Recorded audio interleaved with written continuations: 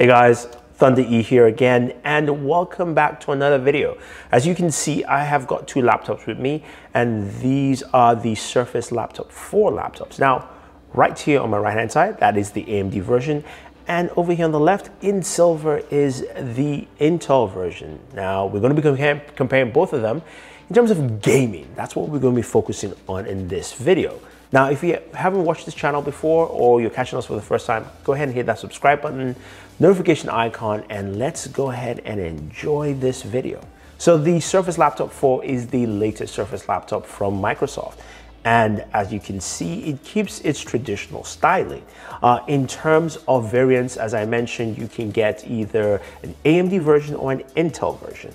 And they come in either 13 or 15 inches. What you see here, right here in my hands, is the 15-inch Surface laptop, which is cool. It's nice. It's got a really nice weight to it, about 3.5 pounds or so. Also is a touchscreen, so I'm navigating both of them with a touchscreen, which is great. And you've got this nice keyboard layout and an awesome trackpad, something that Microsoft has done pretty well. I think in terms of design interface, it kind of looks and feels the same. It's familiar, which is not a bad thing, but I think maybe it's time for that refresh on the Surface laptop. Now, in terms of ports, you do have a USB Type-C port on the left-hand side, as well as also a USB-A port, a larger one. And on the right-hand side, there is that proprietary charging dock, which is nice if you are in part of the Surface family line, and it's cool to see that it's still there, but I think it's time to kind of move away from that, especially if they, at least if they release the next Surface line, kind of move away into just purely USB-Cs.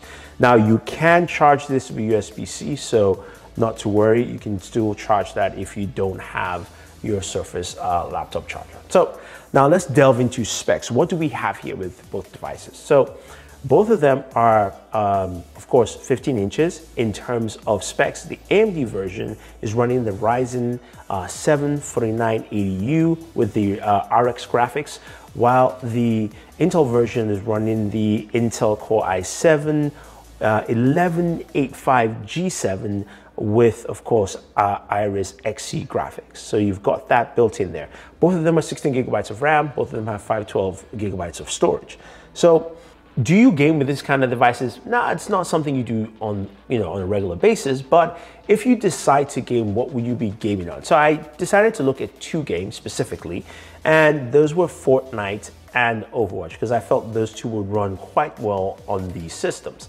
Now, we're gonna start off with Fortnite on the AMD version of the Surface Laptop 4, where we're able to run the game at 60 frames per second. Resolution was 1620 by 1080. I wanted to get 1080p resolution there on the device, as well as the settings were at medium. Now, if you do the auto set, it will give you high, but medium was the best settings for it. And the AMD version ran really well. It ran close to 60 frames per second, dipped a little bit down, maybe to like 55, but pretty much was close to 60 all the way through. It was good to see that. Some really great performance.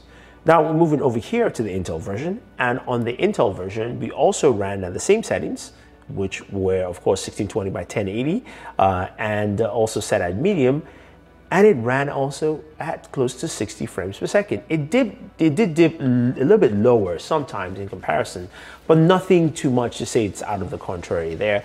And I would say both of them run Fortnite pretty well. So if you think of playing Fortnite, not a problem. So the next game is Overwatch. Now, this is a game I sorely am terrible at. I'm gonna put it out there. You're gonna see gameplay that will insult you.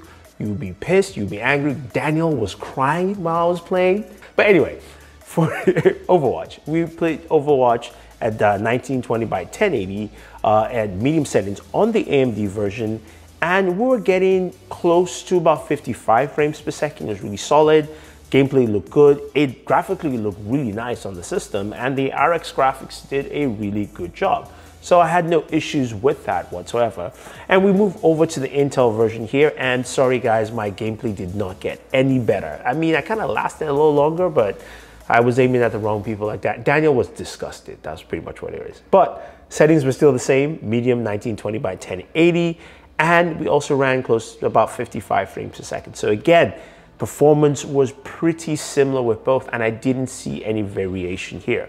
Now, when it comes to temperatures after gaming, the AMD version, while measuring temperatures at the back of the device, was about 106, 107. The front of the device, it initially stayed at 100, but also it had cooled off a little bit. So it's closer to what we saw at the back. So I'll say it's about 106 degrees for the AMD version. The Intel version after gaming, it was 106, 107 degrees both front and back. And quite interestingly, while gaming on both devices, temperatures were also around the same, which is pretty good. I mean, to me, it kind of says that Microsoft has built a device using different chipsets, able to get the same performance and also able to get similar temperatures. So which means it's almost a balanced product across the board. So that's a good thing. Now, what about, of course, battery life? That's really important. Now, while you're gaming, you got to be plugged in, honestly, because you're not going to get any kind of good performance off that. But I did run a battery test, and this is very unscientific. Now, Microsoft says for if I can actually take a look here, let's see what the battery life hours are. For the Ryzen 7, up to 17.5 hours of battery life. For the Core i7, up to 16.5 hours of battery life. There are different ways they measure this, but I did my own little battery test. Very simple. I put both devices, the displays at 50% brightness. I put the volume at 50%, and I ran a 10-hour video of basically just a fireplace, and I let it go. And as you can see with the timer there, you can see going back and forth, it looked like the AMD version was draining battery a little faster. And from that, the AMD basically died off at around 8 hours and 26 minutes, which is quite interesting. Nothing close to that 17 hours. While the Intel version died at around 8 hours and roughly 46, 47 minutes. So in terms of battery life, with my own very unconventional test, I was able to get those numbers, and the Intel version lasted a little bit longer and also drained less than the AMD version. Now, the other thing to note is that while I have used them separately, I've gotten at least over 10 hours of battery life just on my daily routine, surfing the web, just kind of using it on a day-to-day. Without gaming, I can get more than 10 hours, about 10 to 11 hours on each device. But that battery drain test showed which actually had a longer battery life for me.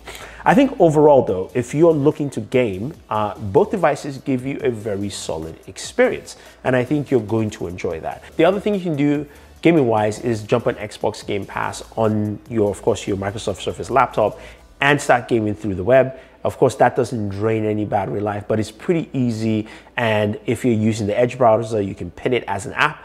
And that's a really fun experience. So that's something else you can do. If you don't want to go ahead and make this run hard, you can literally just play on Game Pass, play Forza Horizon like me, almost win a race or lose, and you don't have to drain your battery life. All right, guys, there it is. That is gaming on the Surface laptop for the Intel version and the AMD version. Seriously, both are the same, and you can't go wrong with either one.